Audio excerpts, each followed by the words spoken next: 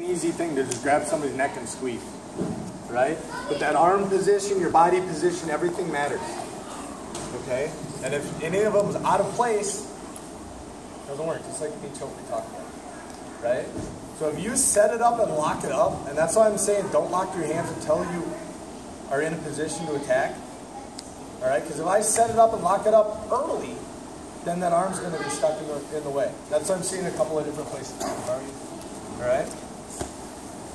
So, when I start attacking his arm and I get his arm above his head, okay? A lot of you guys are locking that in right here, right? You're locking your hands, everything's set, okay? You see where his arm is? It's up by his face. His head's in the way, okay? I want there to be some play there. I want to keep it trapped, but I don't necessarily want it immovable. Make sense?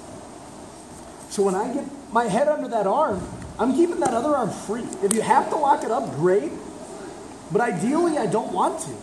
Because I don't want to clamp on so hard that I can never get that elbow to drop back and help me finish the choke.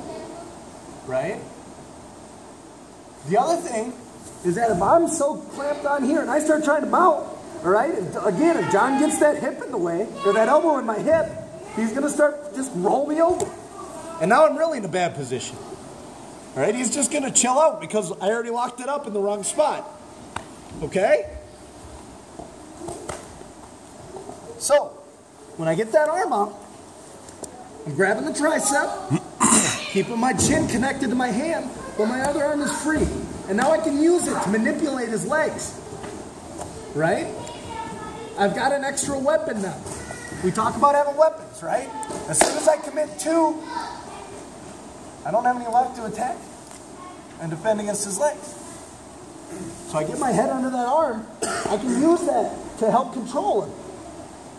Okay? Start drawing that knee up. Now, once I'm here, I got to drop back. I'm still keeping my head under his arm, and this is the battle. I can use the ground now to keep him from dropping that elbow. But I want to make him feel like he can start escaping that arm. He's got space. He can move it. All right? Because he'll eventually drop it back towards his chin, thinking he's pushing on my head. And that's what I need.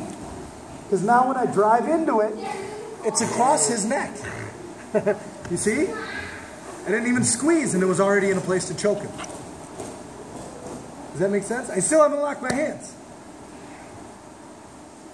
So if I'm already so committed to squeezing, and I'm squeezing, and John's just saying, exactly what you run into, yeah, it hurts on my jaw, but it's not choking.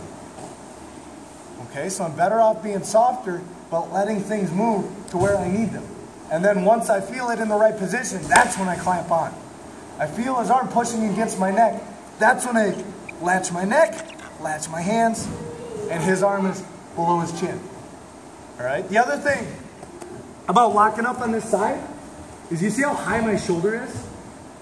Again, it's on his chin. I need to be under his chin.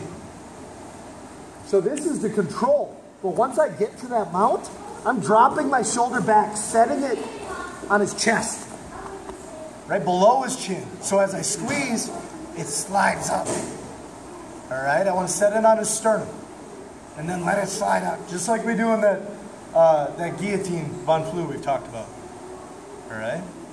So I get there, my head's back. He can move his arm around all he wants right now. I'm still underneath it. My hips are low. I can kick my hips back or my feet back and control his legs. I can climb back here as long as his arm is on the back of my head. If I lift it, now he's out. But I'm still in a position to attack. I'm still crushing his ribs. Right? I've still got a good position, so it's not necessarily a bad thing. You're actually crushing my PP. Sure, that too. That's why we wear cups. All right, so my head's back. I give him space to choke himself. And as soon as he starts to try to fight it, then I'll lock my hand. Oh, I'm in trouble. My shoulder's under his chin. My elbow. This is the other thing most people forget about. Is my choking elbow is on the ground. As soon as it raises, it releases the pressure. So if I get so excited here and I go, ah, he's going to be fine. Right? Because I'm so worried about driving my shoulder in, my elbow lifts, I lose my leverage. Cool? So, once I get to that point, I still don't have my hands locked. I drop my shoulder back, my head is tight, I feel his arm go across his chin. Then I go ear to ear, palm to palm, elbow on the ground. I roll my wrist, and I can squeeze. Okay? If he doesn't tap here, then I switch my foot. I'm not just jumping. Okay? My foot is above his legs. He's going to lock it into half guard. Now I got to deal with trying to escape. Too much work. All right? Instead, I'm going to lift that foot and push it across his legs. All right? Just like my knee on belly position. All right? Just a little trick. Head and arm is a great attack from knee on belly.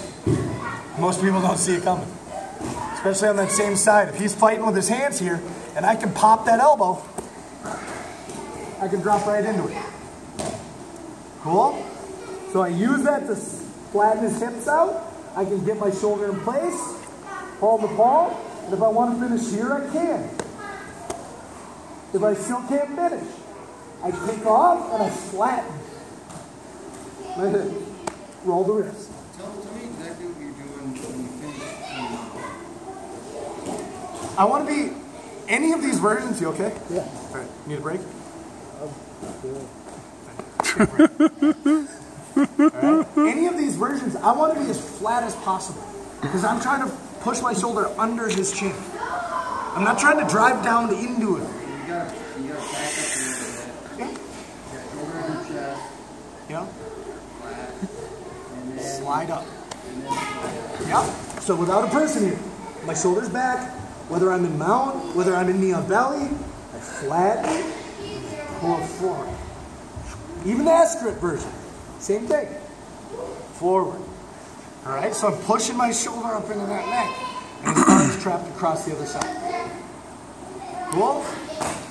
So again, some details. I'm sorry for being long-winded, as usual, right? But these details are what finish it. Because if you're having a hard time, it's usually one of these things isn't in place. All right? One more real quick, and we'll do a couple more. So I'm on collar, get my head under his arm, I trap it between my head and my hand. I can start working on my mount. Boom. Right? At no time did my foot come up where he could catch it. All right? It draws the line across his body. Now I drop my shoulder back, let him think he can get that arm across, then I latch it. All right? Forehead's on the ground. I go ear to ear. I can squeeze. I can stretch. If he's still not tapping, I switch that foot, flatten it out. If he's still not tapping, I flatten everything. If he's still not tapping, I walk the circle. Cool? Questions? 1, 2, 3.